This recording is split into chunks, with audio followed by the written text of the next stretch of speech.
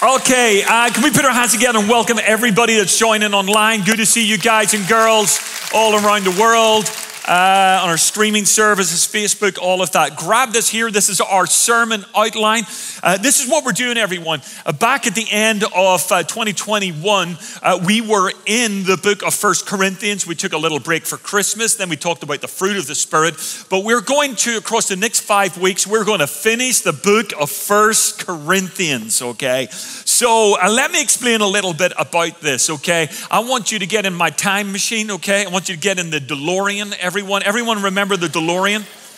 Interesting fact here, every single DeLorean ever made was made in Belfast, Northern Ireland. This car was made in Belfast, Northern Ireland, people, okay? Oh no, don't clap. We only built two things, the Titanic and the DeLorean, and they both sank. They both sank. That's what happened to them. But I got to get you in the time machine and bring you back almost 2,000 years ago to a city called Corinth, the second most important city in the Greek world at that time. A little bit like California. It was on the coast. It was nice and sunny, but there was a lot of sexual immorality, okay? It was the capital of HBO. It was that type of place, okay? Always freaking out and crazy. But it was a church that Paul the Apostle planted himself on a second missionary journey. And it was a little bit unusual. He stayed there for 18 months. That wasn't his style, but he felt directed by the Holy Spirit because the Holy Spirit said to him, and this is important, everyone. We're talking about the Holy Spirit. Pour your Spirit out. The Holy Spirit is not a presence. He's not just a power. He is a person. And he speaks to us. And he was speaking to Paul in a vision. And he said to him, you need to stay here because I got a great many people in this city. So he stayed for 18 months. And a great church was established. Fast forward 4 to 5 years, Paul gets the email. Yeah, have you ever had one of those texts that come on ding and you're like, no. Well, he gets a letter and it was from someone in the church. And they said, Paul, remember the dream church you planted? Well, it's now a disaster. It's full of division and schisms. Does that sound like America today? The whole thing is divided. And then Paul needed to write a letter addressing all of the issues. Now you got to think about this, okay? Don't think about like a massive American city like Los Angeles. This was probably a city of about 50,000 people. And you got to think not about American mega church. There's probably 100 people that were believers at that time, not in a building like this with big screens, but in homes. That's where they would have met. Church would have met in multiple homes. So when the letter came from Paul, it would have been shared around the congregation and read in each of these homes. Now we love this letter. It gives us an insight to so many things, but one thing it teaches us and gives us insight to is actually worship in the early church. We know through the book of Acts that they worshiped, but we didn't know how they worshiped. What did they do? Did they have a band? Did they have a Hammond organ? What did they actually have? Here's what we can understand. 1 Corinthians 11, we get an insight to how they had the Lord's Supper, communion, how they did communion, how that should operate, and also and how spiritual gifts operated. And that's what we're going to be looking at today. The next 5 weeks, we're going to be talking about great truths, but today we're going to be talking about how you discover and how you develop your spiritual gifts. Now, I want to highlight this here, a little bit of theological insight, and you might want to write this down somewhere. Paul uses this tactic twice in the book of 1 Corinthians. There's misuse, disuse, proper use, okay? And what he does, he highlights the misuse, but he doesn't advocate for disuse, just stop it. But what he does, he goes on to teach for proper use. He does this also with sex in chapter 5, 6, and 7. I mean, these Corinthians were crazy. They're having sex with everyone at any time. And Paul doesn't say disuse, just stop it. He doesn't go, he says sex is God's gift from him. He wants you to use it with proper use. And spiritual gifts, he does the same formula. So Paul wasn't mad about spiritual gifts. He wasn't going crazy and didn't like them. Paul said they are gifts from the Spirit. You just got to learn how to use them. So today we're going to be looking at that. So in your outline, write this in straight away on how to discover and develop your spiritual gifts. The first thing that's so important is the importance of spiritual gifts. okay? They are just really important. What does Paul say to the church? He says this, now about the gifts of the Spirit. Now I want you to notice this. They're not natural talents. They're not just a bias or a leaning inside of you. They are gifts of the Spirit. Gifts are charis, which is grace. You didn't earn them. You don't deserve them. God gave them to you.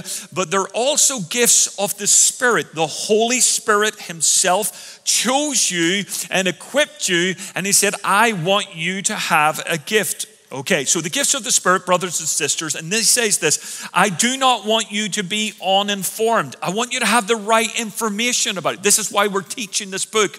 God wants you to be informed about the gifts that are inside of you, given to you by the Holy Spirit.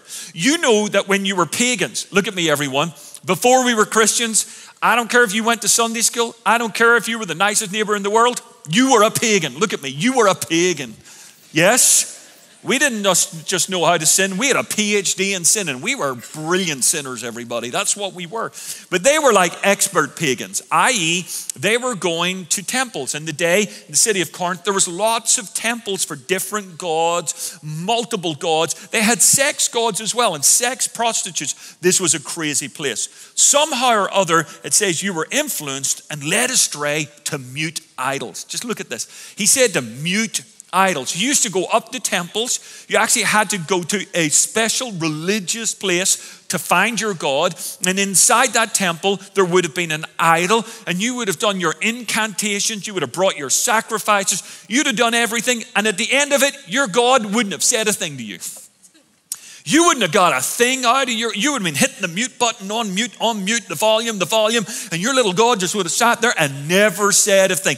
You were doing all the action, you were doing all the shouting, you were doing all the praying, you were doing all the worshiping, and your God said nothing. And what does Paul say here? You have now come into a living relationship with the Spirit of God. You no longer go to a temple, you are the temple of the Holy Spirit. He now lives in you, he's equipped you, he's put gifts inside of you. And when you come to the local church, God is alive. And how do we know he's alive? Because people are using their spiritual gifts and God is speaking through us.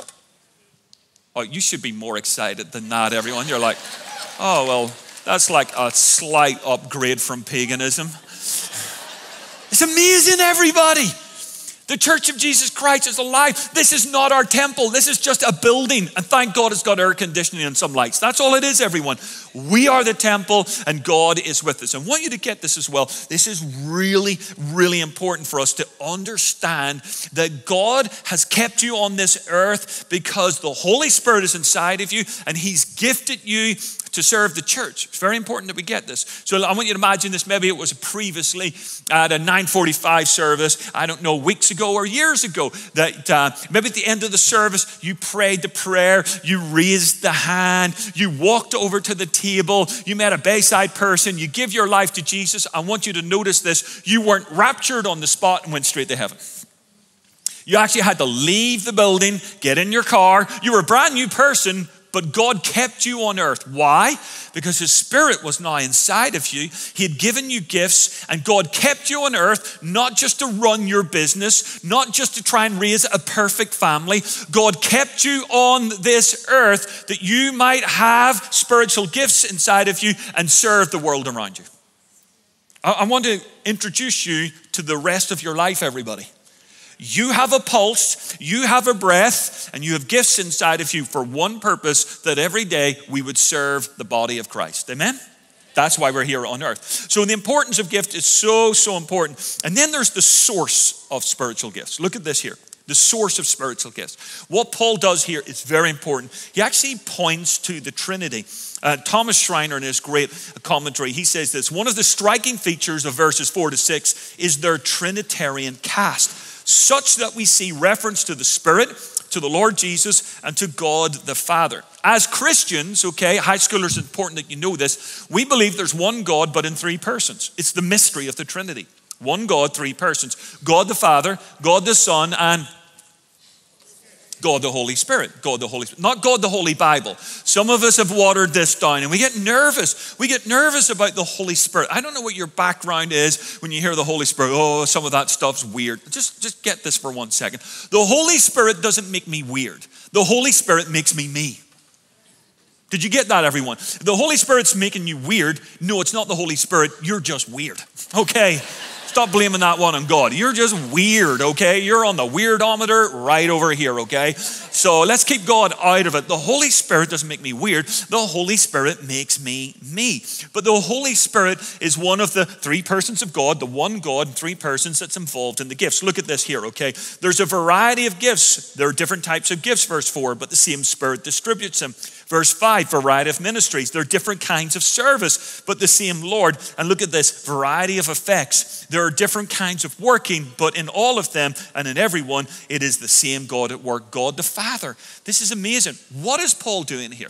Paul is pointing to the triune God who's in perfect harmony.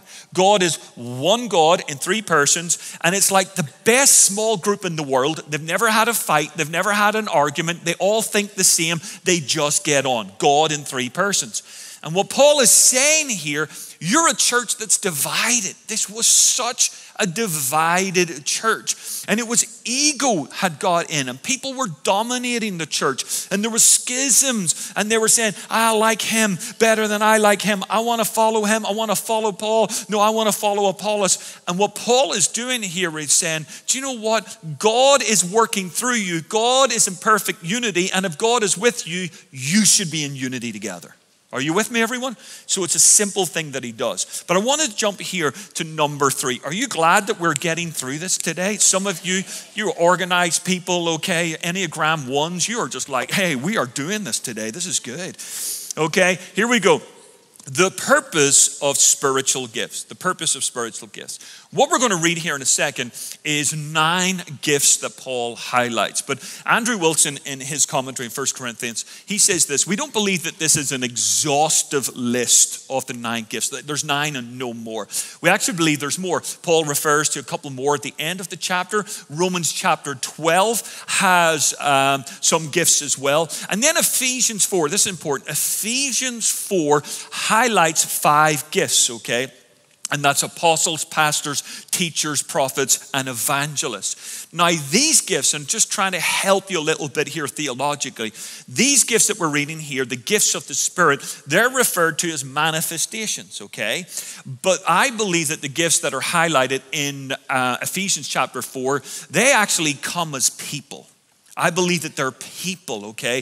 That God has called some people with an apostolic gifting, not capital A, I saw the Lord apostle, but as in there's people that can help start churches and multiple churches. I actually think Pastor Ray, capital, small a, falls into that sort of apostolic ability. God has given that ability to start churches. And there's other people. Remember Luis Palau?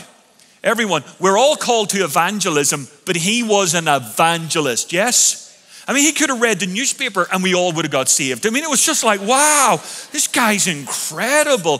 He was an evangelist. So do you see the difference there? We all do it, but there's some people are specially called to it, okay? So that's just to try and help you on this one. So let's look at this here. It says here, now to each one, the manifestation of the Spirit is given. Now, I want you to pause there. To each one. Who's each one? It's everyone. Who's everyone? Us. To each one. I want you to get this for a moment. You can't like go, well, you know what? I don't really feel that I'm like, no, to each one. If you are a believer and if you have the Spirit of God inside of you, you have a gift inside of your life that you should be using for the glory of God. Now to each one, okay, the manifestation of the Spirit is given, and it's almost at this point like the Holy Spirit has gone full Oprah. You get a gift and you get a gift and you get a gift and everyone gets a gift. Why do we get a gift? So it's for the common good. It's important that we grasp this. The gifts of the Spirit are not that you would feel like extra spiritual. I got a gift and it's like a little ring and I'm going to wear it on my finger sometimes and keep it in a box. The gifts of the Spirit are not toys that we play with. They're not ornaments that we polish. They're tools that we make kingdom impact with. They're tools that we serve with. The gifts of the Spirit are not to draw attention to us. The gift, if I have any gifts of the Spirit, are to help you. I am here equipped by the Holy Spirit to serve you. And I want to say this plain and clear, okay? Anyone that's watching at home, it's great to see you today. And if you're watching at home because you have a medical need, okay, and it's just imperative that you stay at home, and that's the wise thing to do. Stay at home. We love you. We appreciate you. But if you're right now sitting watching me, I can't see you, but maybe it feels like that, and you're sitting on your sofa and you're there because you like the coffee at home so much more and your PJs, God wants you here. Is that right, everyone? God wants you here. And you can't use your spiritual gifts sitting in the house, everyone. You can only use your spiritual gift when the body of Christ comes together and we start serving one another. And this is not, Pastor Andrew having a go, argue with Jesus, everybody. We are alive, we have a pulse, we have the Spirit of God, we have gifts. Why do we have gifts? They are there for the common good. I have a gift of the Spirit so I can serve you. Well, what are these gifts? Everyone ready for them? Okay. There are 9, there's probably more, but we're going to look at the 9. To one there is given through the Spirit a message of wisdom, a message of wisdom. Well, what does that mean? Well, different commentators and theologians have different ideas on this. Paul doesn't go into all the detail of it. For me, could it help with preaching? It could. The way that I've seen it, let me describe it this way. When Isabel and I were in Belfast, our leadership team that we were on, it was a great team. Again, a diversity of gifts, really wonderful people. And we would get together as all leadership teams do, and we would discuss stuff. We'd have agenda. What way should the church be going forward? All of those things. But like every leadership team, there would be moments that you would just go, we don't know what to do at the moment. Like we've hit an impasse, not conflict, just an impasse. We're not sure what the best thing is to do. And people would go around the room and they would share their best wisdom. Well, maybe this, maybe that. Yeah, that's a good idea, whatever. But there was one guy on the team and he was really frustrating because for me, I believe that he brought a word of wisdom often. Now, he didn't have the monopoly on wisdom, but there were certain times, and it was only occasionally, that we would go, what are we going to do? And then Richard would speak up. And it wasn't like he went, and the Lord would say. And it wasn't like he came down like with, the mountain with Moses, like, with his face shining and, stone tablets. It wasn't like that. He would just go, you know what? I think that maybe the best thing at this moment in time. And as soon as he would say it, we all would go, boom, light on. Yeah, that's what we should do. High five. Why didn't you speak up earlier? And it was just like a wow moment. And here's the difference. Lots of us have knowledge. Google is full of knowledge. You can have all the knowledge on Google, but it doesn't mean that you're going to make wise life choices, everybody. Are you with me? There's a difference. Then the next one is very interesting to another, the message of knowledge by the same Spirit, okay? And for me, this is more of like spiritual insight, like specifics. And in my life, I've observed this, and this gift needs to be used with great wisdom. And this is not like, a gift that you should send someone to Africa with. And if you ever benefit from this gift, you must to treat everything wisely, what you hear, and everything should line up with the Word of God. But in my life, occasionally I've met some people, they don't know me, they don't know my background, but in a church setting, like trusted people, they've just come up and they started speaking to me, and it's like they've been reading my mail, everybody. It's like, what on earth? And there's no drama about it. There's nothing crazy happening. It's just, Isabel and I were recently down at our OC campus, and we were doing one of our sort of like compassion projects. It was in the evening. And this couple had just arrived from Buenos Aires, Argentina. Wonderful couple, part of a great church. Actually used to listen to Luis Palau. I mean, really quality people. They don't know us. And she just started speaking. She said, I was praying today, and you know what? I felt like God wants me to tell you. And we're like, that's nice. And she was like, boom, boom, boom, boom. And I was going like, how did she know this? How did she know this? How did she know this? Do you know what? It was just like a word of knowledge. It encouraged us. It built us up. And it was like, wow. Do you know what? I thought God is alive. Are you with me, everybody? Okay, that's good. That's good. Look at this one here. Some of you are going, wow. Now, I'm going to balance this, everyone. Look at this here. This is my ultimate source. I don't get up in the morning and say, would you send a stranger to talk to me? God sends me a text message every single day, and it's called the Word of God. Are you with me? And anything that happens in these gifts should only complement and never contradict the Word of God. Yes? Okay, so here.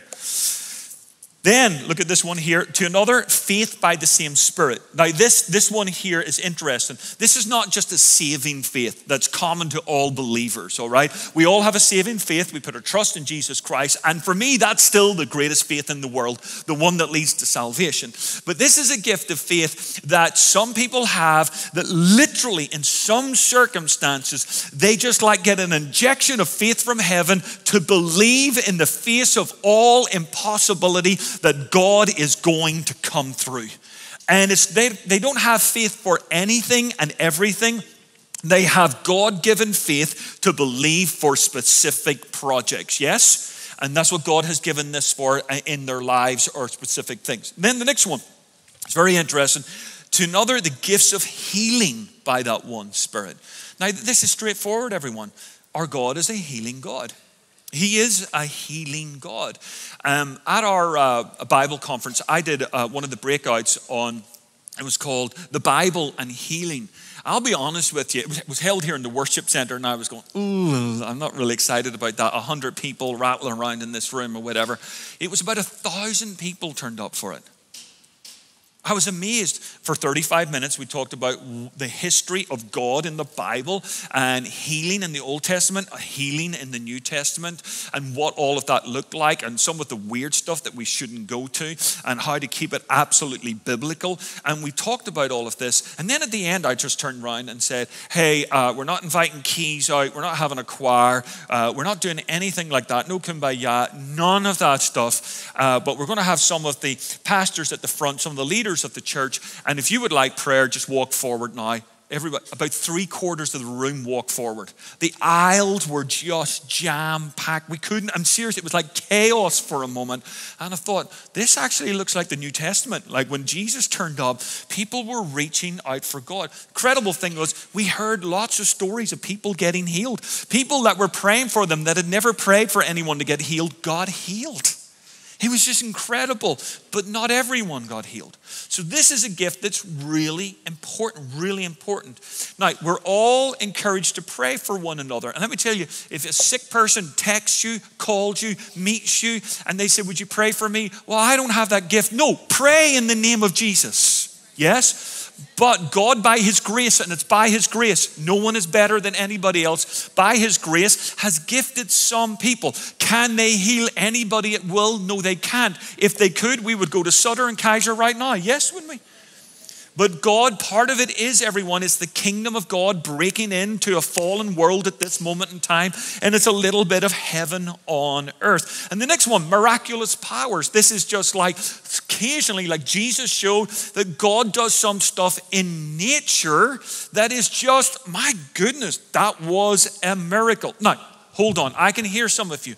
The cogs of your mind are going. The rational side of you is going, well, I'm not so sure about this. Or I went to a church and they were like this and it was absolutely crazy. Or I've never seen this. Okay, like two things I want to say. As we approach Scripture, we don't put the Bible through experience. We put the Bible through a thing that's called exegesis.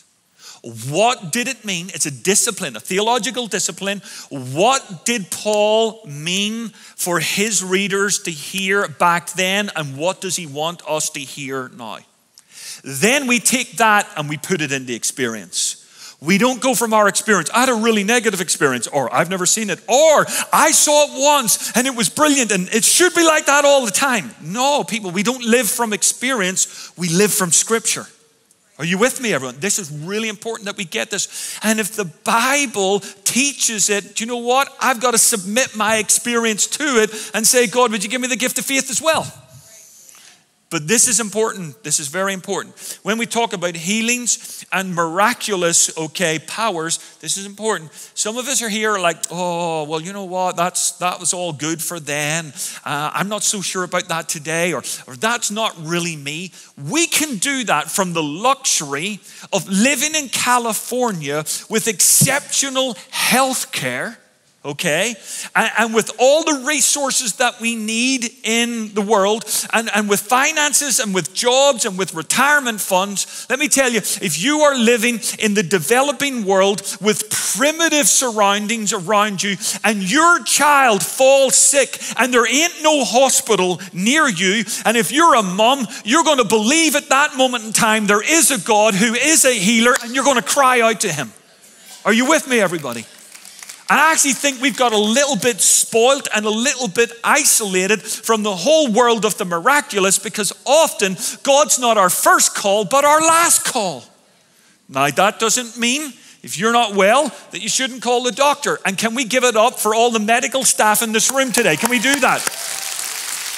Because they're a gift from God, okay? So this isn't like a battle, okay? I'm going to call the doctor. I'm going to use the call the doctor. But I'm going to ask people to pray for me as well. Amen? Okay. To another prophecy, the gift of prophecy. Again, Thomas Schreiner says this: I suggest that prophecy is communicating revelation from God in a spontaneous utterance. So this is just like Pastor Andrew and Pastor McCourt getting together in the weekend, having a structured sermon with an outline. And neither is it like an uncontrollable, ecstatic utterance. No, it is like God speaks through you. And this is what Paul says in 1 Corinthians chapter 14, that when you use this gift, it is there for the exhortation and the encouragement of people around you. Isn't it an amazing thing that when this gift, and this is what Paul says, I would like it that you all prophesy. Why? I would love it in this negative, cynical world that you would all be encouragers. Does America need this gift today? Yes. And Paul says, when you get together in your groups, you should be like hearing from God, not sending people to Africa. And that's not what he's talking about, but just saying, you know what, God is for you today. I was reading scripture this morning. I felt that I should share this verse. And then you know what, everyone walks away and they just feel so much better because someone has said, I want to encourage you directly from the Spirit of God. And this is the important thing. It's the Spirit of God that works through you, because not every day do I feel full of encouragement. Especially when I'm driving on the I-80, everyone. I'm not feeling it. But you know what? It's the Spirit of God that works. And look at this one here. To another distinguishing between spirits. This is a really important spiritual gift. This is not like, intuition. Oh, that person's just really intuitive and, emotional intelligence. No, this is a spiritual gift that's able to discern what's actually happening behind a situation. I'm going to really ask you, would you pray for the leadership of our church that we have this understanding in this day and age? Because I'm telling you, everybody, not everything that we're fighting is flesh and blood. It's often principalities and powers, and we need to have an understanding. The last thing I want to do is blame everything on the devil, and the devil's behind every bush. I'm not going to live nervous like that, but on the other hand, I'm not going to live in life and just think everything's flesh and blood. We are in a spiritual battle, and we need spiritual discernment. Are you with me?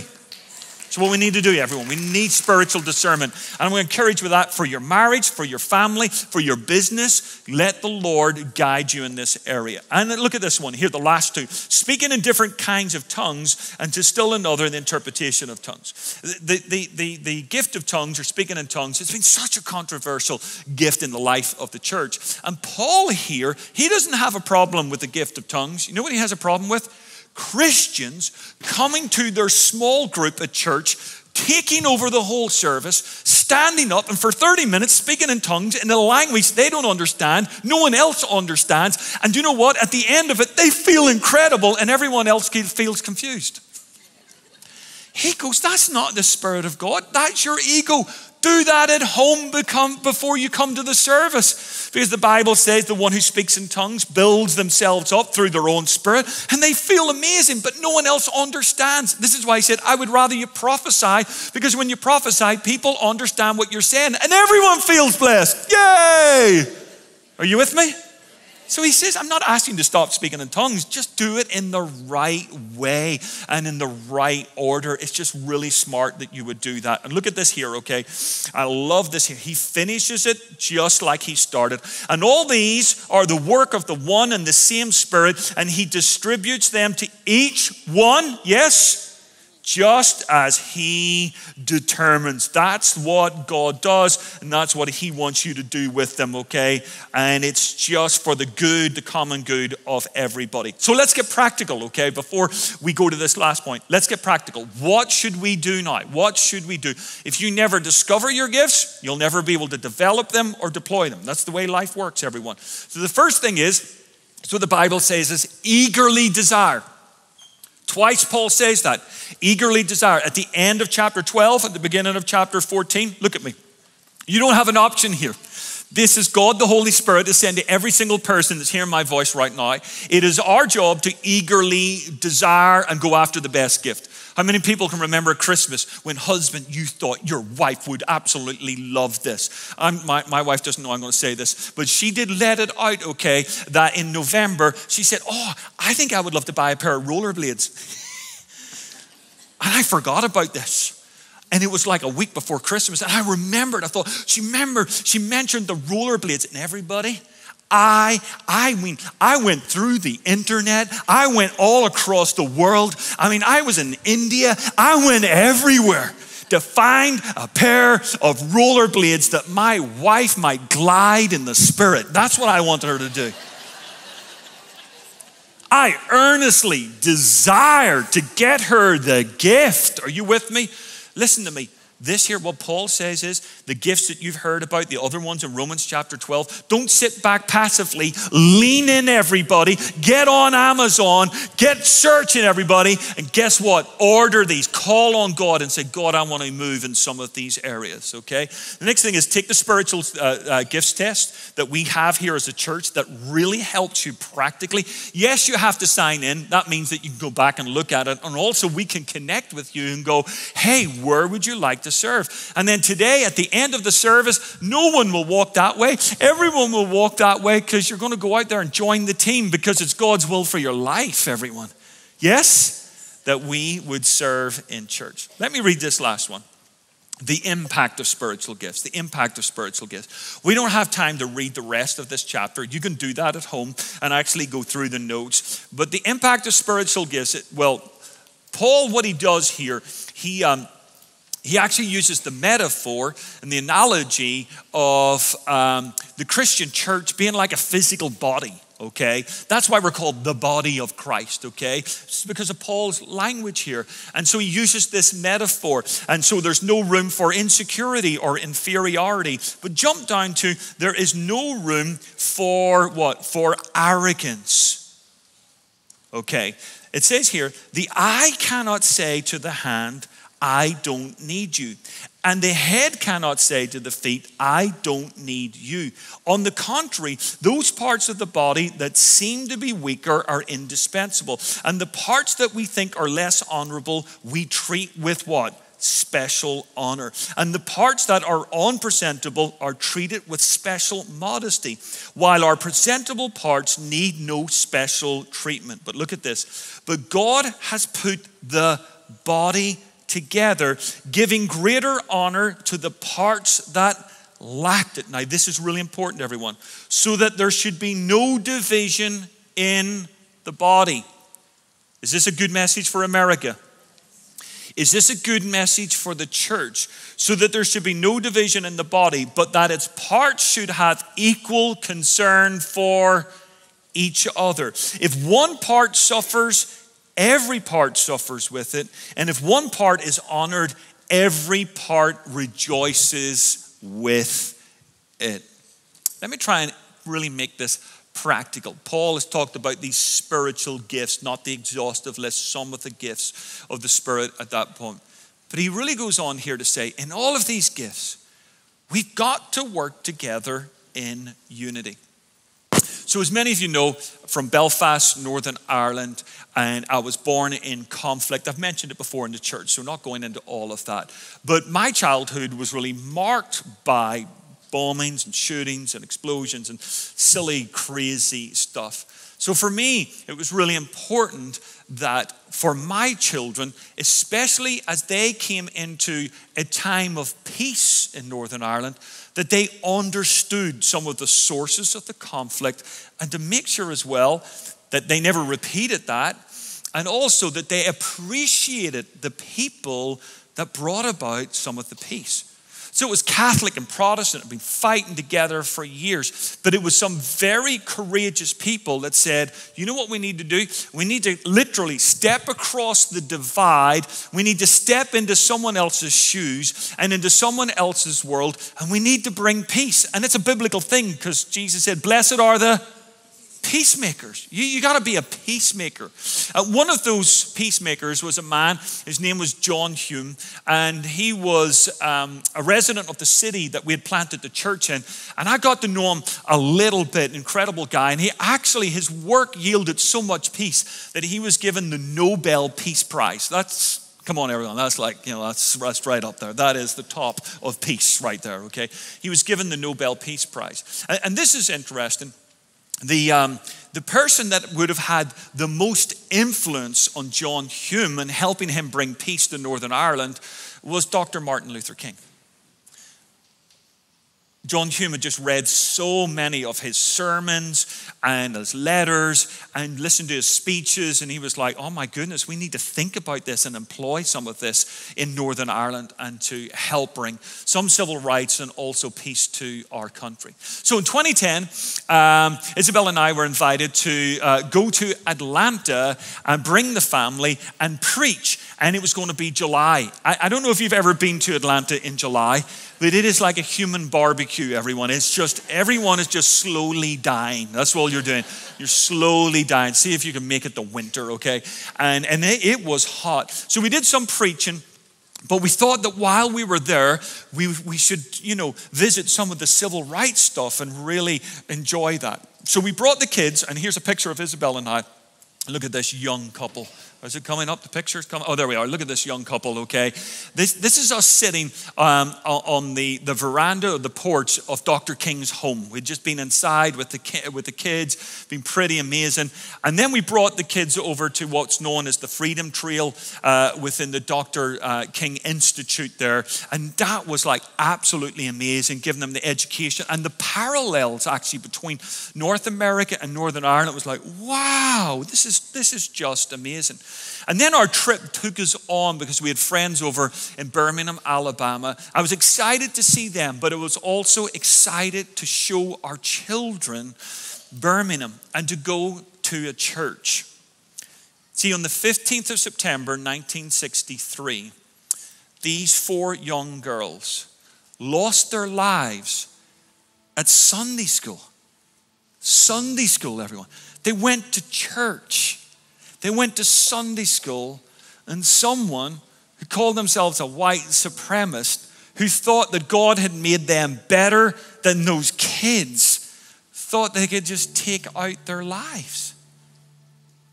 I remember I'd read so much about it. I remember reading Dr. King's letter, a letter from a Birmingham jail, and before ever coming to America and being there. And it was just a poignant moment. Then Isabel came over to me and she said, Andrew, you need to meet this lady. And here's a picture of this lady. And this lady had just been driving past, stopped, and she said to Isabel, could I use your cell phone? Because my cell phone has run out of battery. Come on, everyone, it's 2010. We didn't all have a cord back then in our car. Remember 2010? Yes? And she said, can I use your cell phone? And it turns out that this lady was a child and was at the Sunday school that day, 15 September 1963. This is what happened, everybody. Those 4 little friends, her friends, they went down the stairs first into the basement. And you know what it's like with kids on the stairs. They get little, And so the Sunday school teacher put an arm out in front of her and just said, hey, wait here and let them go downstairs and then you can go down. The little girls went down, the bomb went off, and her life was spared. Her life was spared. I spoke to her, and we did a little interview, and we don't have time to show it here today. But I said to her, what about faith in all of this? What about faith? And she goes, oh, I never let go of my faith, and my faith never let go of me. She said, actually, this has been my church ever since. This is still my church to this day. And I didn't ask her to say this. I'm just throwing it in. She said, and I still tithe to this church. I still tithe to this church. This is where I give to. This is my church. I said, that's amazing. I said, what about forgiveness? What about forgiveness? She said, yeah, I've had to walk. It's my faith that gives me the ability to forgive. And so she said, yeah, I needed to obviously come to a point of forgiveness about the explosion, but I had to live in forgiveness every day. She said, because see my mom, and she pointed to her in the car. She said, she is African American, but my dad was white. And living here back in that day, every day was horrific. Every day was horrific. Something that really impacted my life was an explosion. But the thing that really impacted my life was my birth. My very existence was something that just impacted my life. And she said, so forgiveness was a daily choice in my life. I'm like, wow. Bayside Church, what do we do with the chaos in our country at this moment in time? What do we do with all of this? This is what I'm going to say. We don't get caught in a cultural moment. Do you know why? Because we're part of a biblical movement that's way bigger than any other moment in history. And because of the sin of man and because of our warped minds, because whatever your background is, sometimes when we give in to sin, we start to think that we're better or falsely think that we're less. But listen, we are part of the church of Jesus Christ. We are the kingdom of God on earth. We're meant to be showing what heaven is going to be like. Yes? And we're not colorblind. Here's the truth, everyone. We're color blessed. We're color blessed in our lives. That's why in this month, Black History Month, we don't back off. We celebrate our brothers and sisters. And what we do as the church, we turn around and we say to a world that's pulling itself apart, literally ripping itself apart, you should come to church and get a taste of what real humanity should be like. Why? Because we got everybody from every different background and they come to our church, and some of them have got American passports and the really blessed have the Irish passports, and we're not naive and we don't ignore. And this is what the Bible says, when one hurts, do you know what? We lean in. And when one rejoices, we rejoice with them at that moment in time. We're a community that actually cares. And we're like the early church. The early church, the rich came to the early church. And suddenly the poor, who were the majority of the early church, the poor ran to the church because they found dignity in the church. Women ran to the church because they were disempowered, but they ran to the church. They became leaders in the church of the early church. They were empowered. Dignity came to their lives. And suddenly this new community just threw the Romans, because it was all about hierarchy, and suddenly they're seeing heaven on earth in the early church. And I'm going to encourage us, everyone. We have a biblical model,